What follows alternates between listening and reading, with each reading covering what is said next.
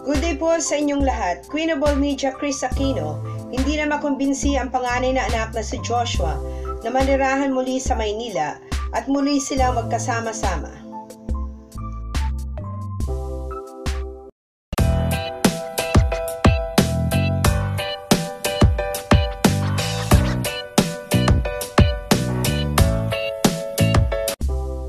Kris Aquino, binisita ng anak na si Joshua na naninirahan na ngayon sa Tarlac. Ayaw na nga halos bumalik ni Joshua sa Maynila dahil love na daw niya ang buhay sa probinsya dahil sa fresh air. Hindi na rin makumbinsi ng Queen of all media ang panganay na anak na sumama sa kanila ni Bimbi sa bakasyon at muli sila magkasama-sama.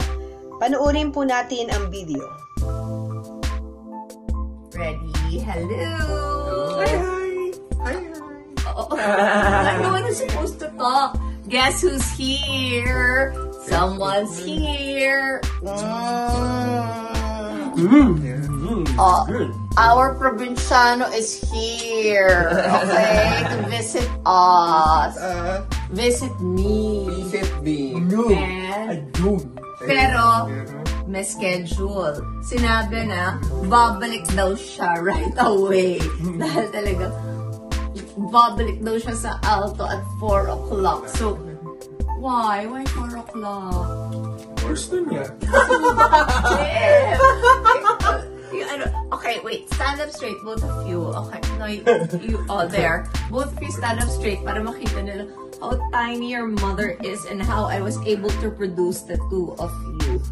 I don't know. Yeah. What? I love you. Thank you. You. Kuya Kitty. Nahanap niya. Okay, let's sit down. Kuya, upo ka. Sandali. Ito check 1 meter na 2. No. Ay, kumain ka na agad. Later, we ordered Japanese because we're together. Anong ginagawa mo there? What do you do when you're in Tarlac? You jog. I know you jog. Taibay. May e-bike ka, tapos nag-golf cart ka, and jogging. Okay, bakit gusto mo talaga? What's in Tarlac na you love? Anong gusto mo? Alato. Na jogging. And because? Fresh air. Ano pa?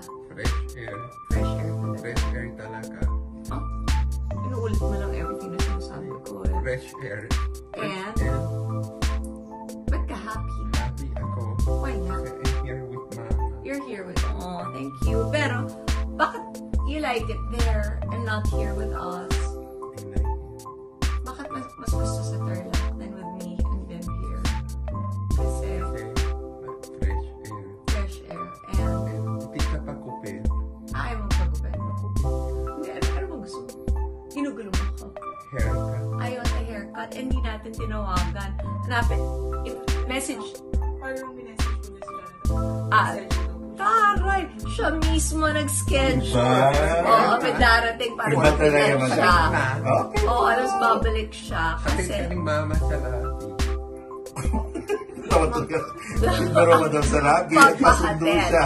Okay, nagpasundo and all. Okay, tapos, happy ka. Sorry, Super. I'll mute lang my teacher. Okay. Ito, babalik na kasi nag-online class. So, happy ka? Yes. Because? Ito na naman, because? Why are you happy? Because? Go na, go to your teacher.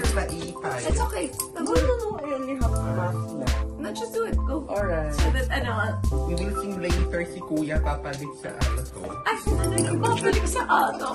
So, Panginginig ko lang sa tawa. Kasi kakarating mo pa lang, kakarating ko babalik lang. ka na agad. Mamaya na. Okay. Wait lang. Gusto mo, doon ka natitira? Wait, doon ka natitira? Kaya doon ka natitira? yes.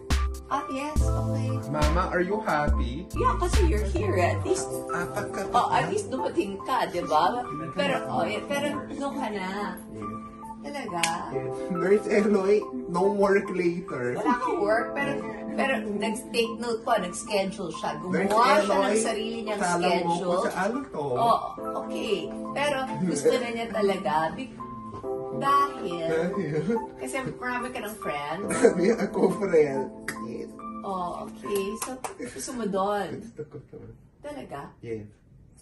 Oh, happy? Happy ako. Okay. Gusto ko sit-ups. Oh, later na. One na. Oh, pa lang properly. Isa lang, ha? Na-miss kita, no? Alam mo, you know how long, kung gaano katagal since we saw each other? Yeah. December 26, umalis ka na.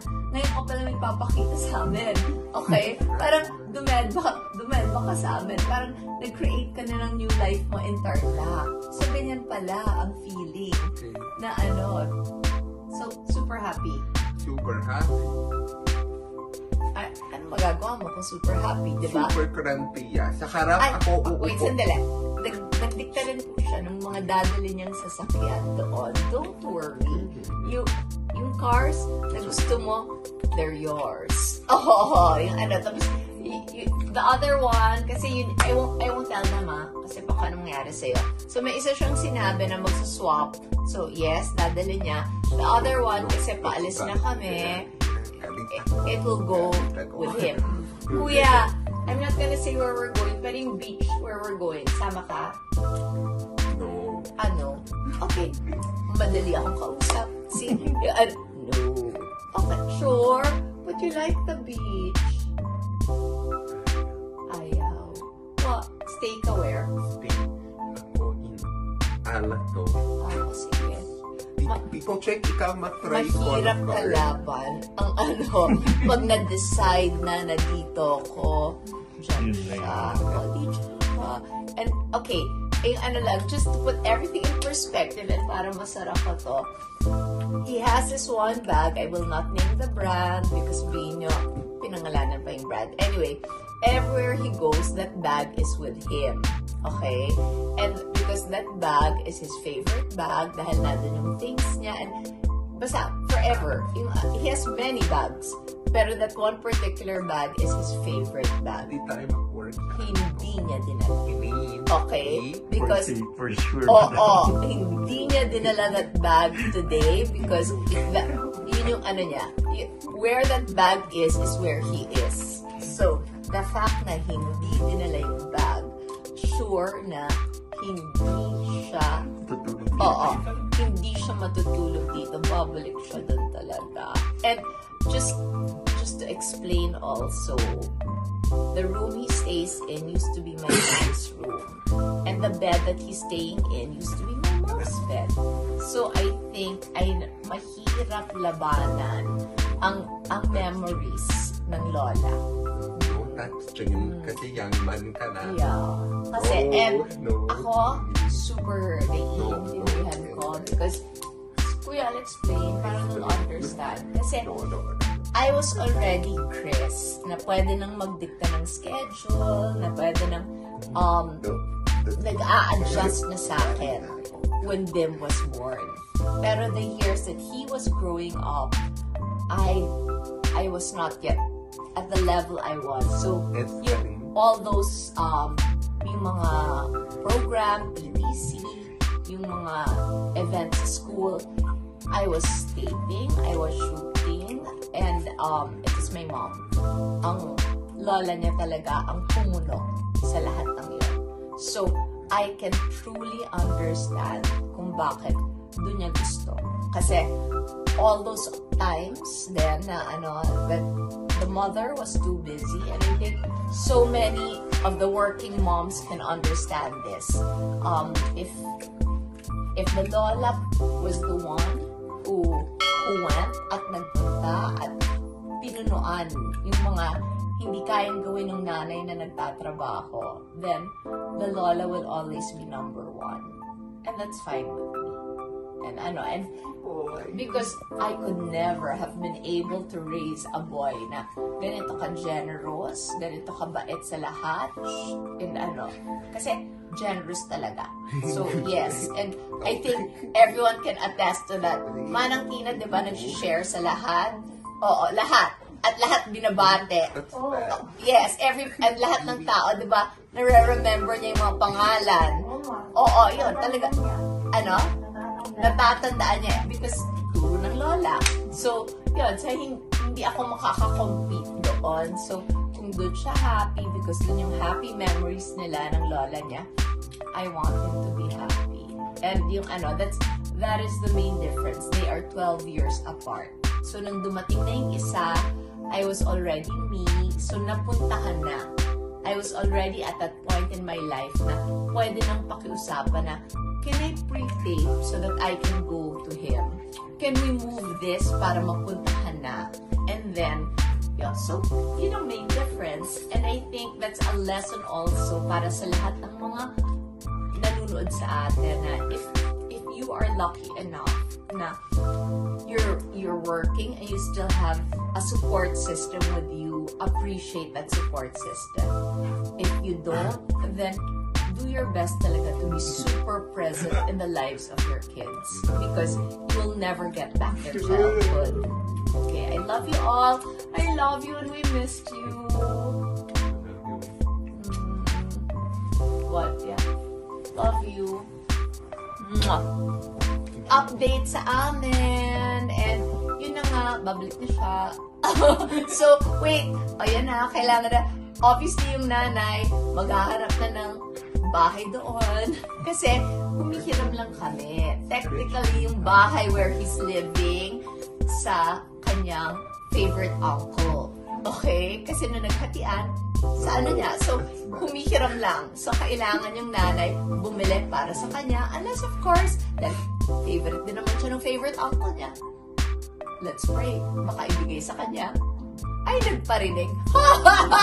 Selfish. Ako lang dapat ang maganda. Diyos. Okay.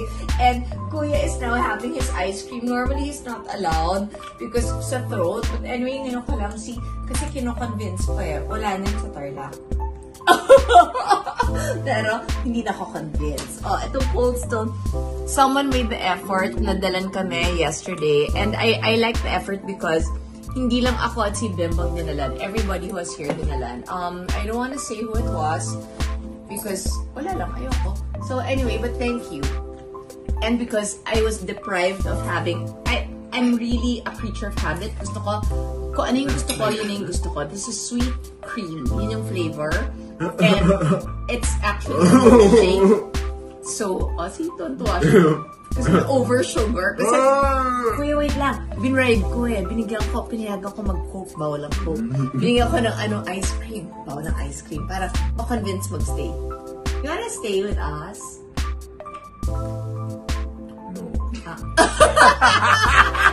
Hindi na work. Okay. Love you. Bye, everybody. See you. Mako-convince ka rin. See you. Maraming salamat po sa inyong panonood. Huwag pong kalimutan mag-subscribe at pindutin ang notification bell para lagi po kayo updated sa ating mga balita. Mag-iingat po tayong lahat. May God bless us all.